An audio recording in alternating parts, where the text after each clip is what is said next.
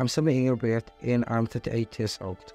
Originally hailing from Police-Top in the Overbrook districts, my roots are firmly planted there. I come from a small household with my two older brothers, Desmond and Edwin, by my side. It was my mother, a single parent, who raised us, shaping us into who we are today. Embracing my identity as a transgender woman, I found ways to navigate life hurdles, although it's not always been smooth sailing.